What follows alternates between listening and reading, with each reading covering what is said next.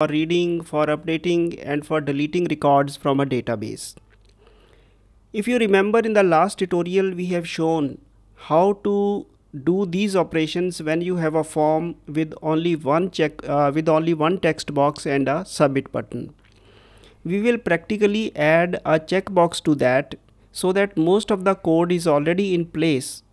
We will add a checkbox and we will show how a simple steps can be done to include a checkbox along with this text box to have the CRUD forms CRUD operations ready. Now before I proceed any further, let me first of all have a look at what we have already done. This is the project that has already been done in the last tutorial. This is a completed one with the text box. Let us run this project to see what we have with us at present. When we run this project, we see that we had one text box and one submit button. The records were displayed on the same page. We could delete any record. We could edit any record. For example, I have clicked this edit. The record moves there, and if I make any change to this one, then the record gets updated. These are complete CRUD operations for a form with one single text box, and today we will add a checkbox to this form to see how a checkbox can operate in this mode. We'll close this, and now I will open the Solution Explorer and open the index.cshtml file.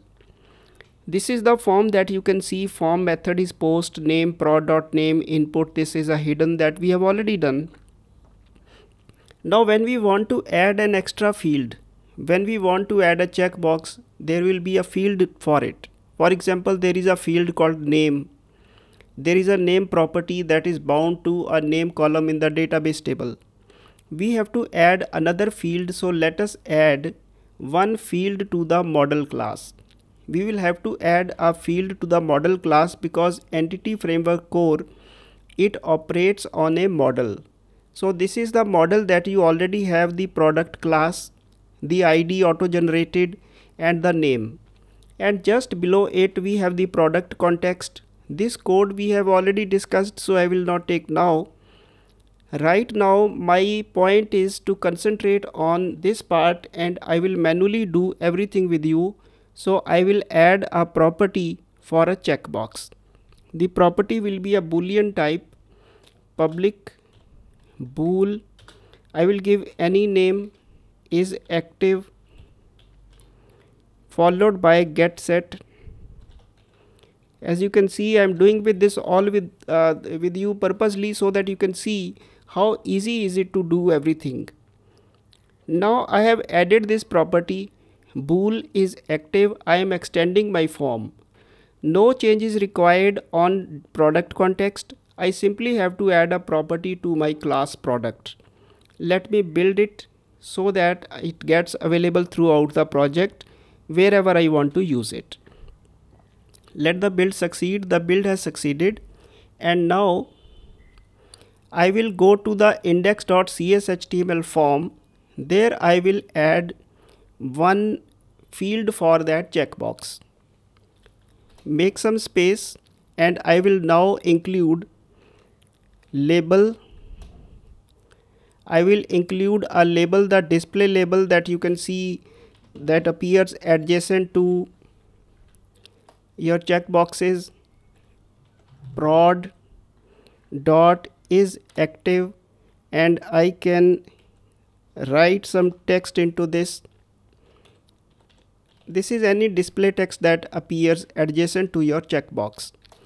Now I will add the checkbox. For that I will write input ASP for is equal to prod dot is active. This is bound to the is active property, and I will close it. This is the only thing that I have to do. You can notice that I have not put anything called checkbox or anything. Your tag helpers, they are smart enough. They will deduce the type based on the type of data type of this property. This property is a bool true false type property, so an input called checkbox will be automatically generated for you. Now let us now see, go to the backing class. There we have already done, so probably these are the only two changes you will need here. No change needs to be done to the backing class. Why? Let us have a look. Wherever we are acting solely on this bound property for prod. If you remember the last tutorial, we are acting on this bind property for product prod. When you add a field to it, this will automatically take care that field will travel with this prod wherever it is used. So I want you to understand it very clearly that I had to make only two changes. One is active, the second